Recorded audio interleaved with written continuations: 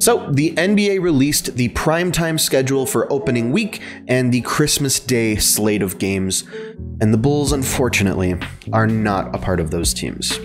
Did we get snubbed? Should we be mad about it?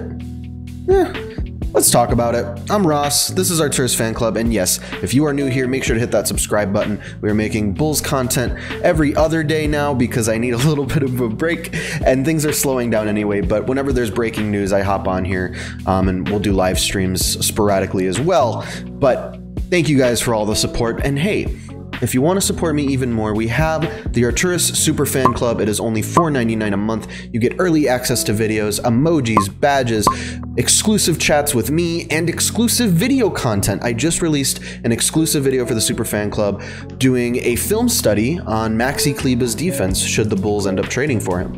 So that was a fun little breakdown that we did. I get to use game footage for those videos that I can't use on the main channel for copyright reasons, but make sure to go check that out. Only $4.99 a month. And also, I put up some new items in the Arturo's Fan Club merch shop, and that's arturosfanclub.com/shop. A bunch of cool new stuff up there, so make sure to go check that out. And once again, that stuff supports me directly, so if you guys like the stuff that I do, if you want to represent Arturo's, you want to represent my channel, that's the best way to do it. So thank you guys again, and let's get back to what I was originally talking about, which is there will be no Bulls primetime game opening week for the NBA. There will be no Bulls on Christmas Day, which, look, in a vacuum, it's not that big of a deal.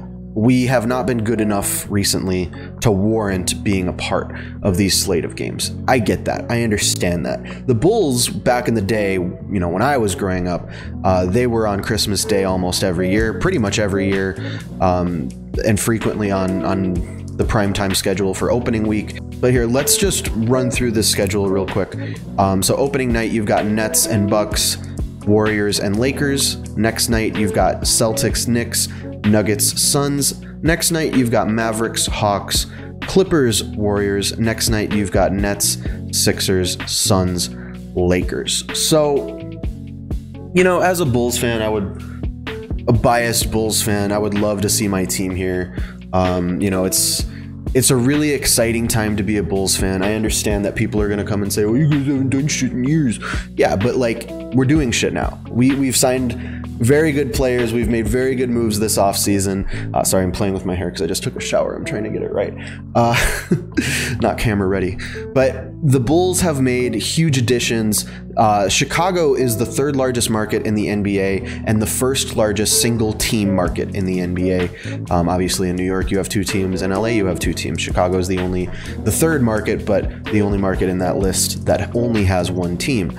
So when you take a step back and look at the excitement among Bulls fans right now, you know, more than just the diehards like me, you've got the casual fans coming back to the team, excited again, and this would be, in my opinion, a great opportunity to capture those fans and get them excited for the season. You know, it's opening night. Like, opening night, I feel like the Bulls should be here.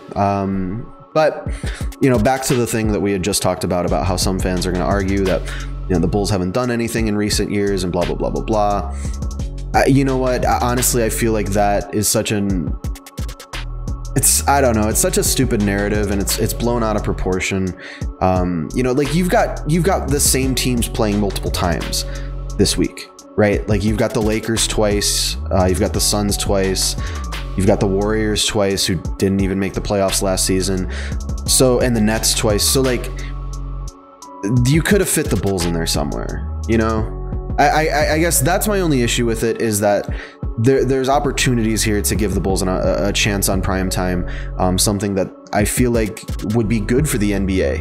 And that's the question that a lot of people always ask, like, why does the NBA hate the Bulls? I don't know if they hate the Bulls. I don't know if it's a narratives thing. I don't know if maybe there's numbers that they're looking at that we're not seeing. You know, I'm sure that audience retention rates for the Bulls weren't great the past few seasons. That makes sense. But like, you've also got to look at the context, the fact that things are different than the last few seasons. So I don't know. I'm sure there's a reason I'm not privy to, but to me, I feel like you have an opportunity here. There was an opportunity looking at this list to fit the Bulls in somewhere, at the very least to replace one of the teams that plays twice. And, you know, like a nice Bulls Knicks or Bulls Celtics game would have been really exciting. You know, people love those old school rivalries. It'd be cool to try to reignite them. And I actually got into it a little bit with Celtics fans on Twitter because I was saying, you know, the Bulls beat the Celtics twice last season. And I feel like the Bulls should, after the moves they've made this offseason, the Bulls are probably better than the Celtics now. And I know Celtics fans are going to come at me and they're going to yell at me. And you guys are fans of your team, so that makes sense. You guys are going to defend your team. And obviously, in recent years, the Celtics have done way more than the Bulls. But in my personal opinion, this offseason, the Bulls got better than the Celtics. The moves that the Bulls made, and the Bulls were already, in my opinion, not too far down below the Celtics last season. Once again, the Bulls beat them twice, once without Zach LaVine. I understand the Celtics were a little banged up too, but Zach LaVine is our best player, or was at that time like the only guy doing anything for us. So a little bit different circumstances when he's out versus when, you know, Evan Fournier is out or Jaylen Brown is out. So that's opening week. There's also part of me that's like, well, maybe it's a good thing in case like we still have some growing pains and we're not quite primetime ready. Which maybe that's the reason. Maybe that's the reason the NBA didn't want the Bulls on primetime opening week. Maybe the thought process was, well, they're still gelling. They're still trying to figure their stuff out. We need to see if this team is actually for real, legit. And by the way, the full complete game schedule for the season will be released on Friday. So look out for that video. But moving right along, Christmas Day. And here's another opportunity that I feel like the Bulls should have gotten, because the Bulls, once again, in my life, in my childhood, and even into some of my adulthood, the Bulls were a staple on Christmas Day. I've been to a Bulls Christmas Day game at the United Center. So I look at this and I'm disappointed. I am. Just as a fan of the team, it makes me kind of mad, because I feel like we've made the necessary moves to put us back in that conversation. I mean, they put non-playoff teams on Christmas Day before. That's not a new thing. They've done that in the past. And once again, I go back to what I said about the Celtics.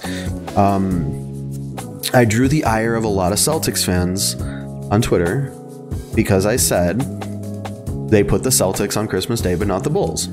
Now, mind you, I would love to play the Celtics on Christmas Day. Like, that would have been fun. You know, red versus green, like Christmas Day, like that would have been cool. Alas, that's not what happened. Celtics Bucks is a cool matchup, but I just way would have preferred seeing the Bulls on this list. And once again, I get it. I understand it, because the Bulls haven't been great. The Bulls missed the playoffs the last few seasons, and yeah, it just have not been the most fun to watch. But once again, I go back to the fact that things are different now, and things are exciting now, and I would have liked to see the Bulls here. But I mean, all in all, overall, like, it's not a huge deal. It's not something that I'm going to lose sleep over, but it's a little bit of a chip on our shoulder. You know, it's one of those reminders that, like, they still don't take us seriously, even after all these moves. And maybe they shouldn't. You know, maybe there's an argument to be made that, like, just because you've made the moves, we still need to see it actually happen on the court. It's totally valid. We need to see it happen on the court. I just think from a marketability standpoint, Chicago is honestly such a huge basketball town. I mean, we're talking about the Chicago Bulls. You know, the city of Chicago that had Michael Jordan, won 6 championships. We're talking about the city of Chicago that had Derrick Rose and the Bulls in the playoffs for half a decade, Joakim Noah. Like, we're talking about a huge NBA city. And it just kind of sucks that, like, we're back, but they don't really see us as being back quite yet, is kind of what my vibe is. You know, like you and I, Bulls fans, we get it. Like, we feel like we're back, but from the national perspective, it's still kind of disrespectful, or at least they don't believe it yet. They don't buy it yet. So we're gonna have to prove it. And that's what this told me, is that the way that we feel about the Bulls is not the way the NBA sees the Bulls. And so we just have to prove it. And that's what we're going to do this season. We are going to prove to the rest of the league that we are for real.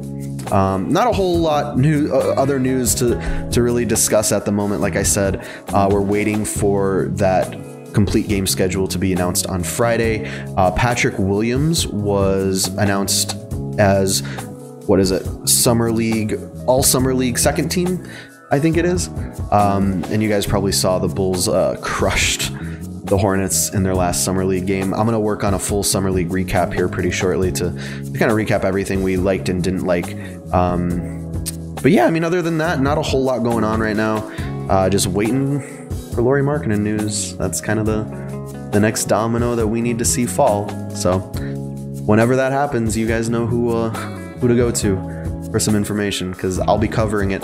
But for now, I guess we'll talk again soon. Once again, make sure to hit that subscribe button if you're new here. Hit the like button if you enjoyed this video.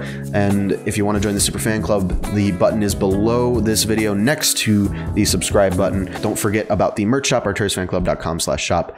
And that's it for me. We'll talk again very soon.